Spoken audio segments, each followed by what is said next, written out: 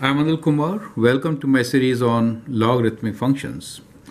Now in this video, we will learn how to find domain of a complicated logarithmic function. So as you can see here, we need to find domain of f of x, which is equal to log to the base 5 of log to the base 3 of 18x minus x squared minus 77. Now we have nested logarithms here. How do we find domain of such a function? Okay, so to find domain, we know one thing, that log of x, whatever we have, so that argument should be greater than 0. So first part of this is, we'll start from log, and this part should be greater than 0, correct? So that gives us one condition. So let's write down. So we have log to the base 5 of log to the base 3 of 18x minus x squared minus 77, right? Now all this should be greater than 0. This is one constraint. Now as you move inside, you have another logarithm. So that means even this quadratic function should be greater than 0. So that gives you the second constraint. Do you appreciate that? So that is the thinking with such questions. So we have 18x minus x squared minus 77 should also be greater than 0. So we have two different conditions to work with, and definitely in between the operation should be AND, right? So condition both should be satisfied. So we have with AND operation. So we are basically trying to solve these two inequalities.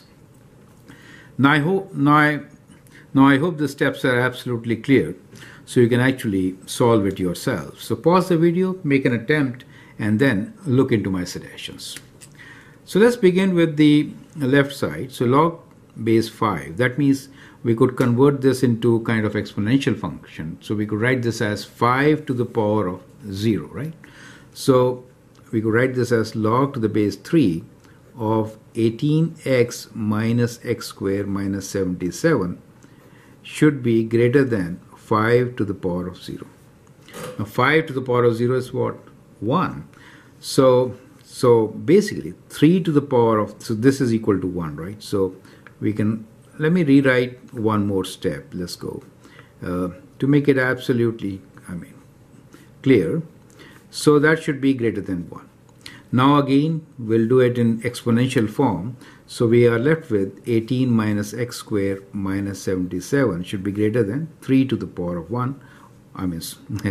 Because that's the base, right? And 3 to the power of 1 is 3. So let's bring 3 to the left side. So we can rewrite this as or. Let's bring all of them to the right side. So we got 0 is greater than. So bringing x squared, it becomes positive. And I think I missed x, 18x, okay, and that becomes minus 18x, and we have 3 here, and plus 77. So what we're trying to say here is that this whole thing should be less than 0, right? So let's rewrite this as x squared minus 18x plus 80 should be less than 0, clear? So now you could factor. So what will give you product of 80, sum of minus 18? So negative number has to be minus 18. 8 times 10, both negative, right? So that should help. So x minus 8 times x minus 10 should be less than 0. So that gives you the domain, partial domain, you could say, right? Now when is it less than 0? Well, it's a quadratic function, a parabola kind of like this, happy face,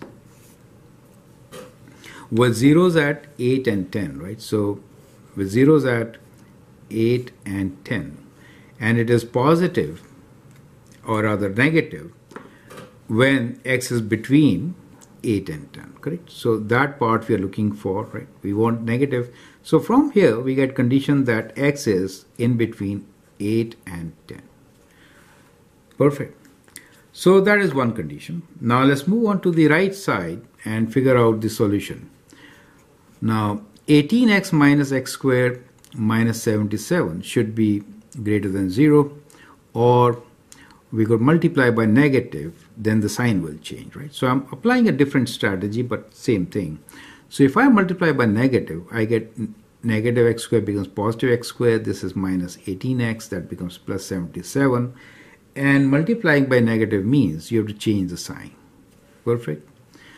Now 77 and 18, 7 times 11 works.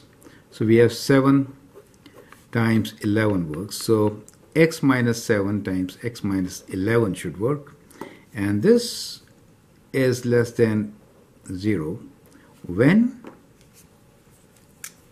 x is between 7 and 11, right? So between 7 and 11. So that gives you between 7 and 11, correct? So we have two conditions. One is this, and the other one, which is x is between 8 and 10, right? So these are the two conditions which we get. So what is the answer for us now? So now let us see on a number line both the solutions, and then we'll take the AND of this, correct? So just to make it more clear, so what we're looking for, one domain which is from 7 to 11, and the other domain which is from 8. So 8 is on the right side and the 10 is kind of here. Is it okay?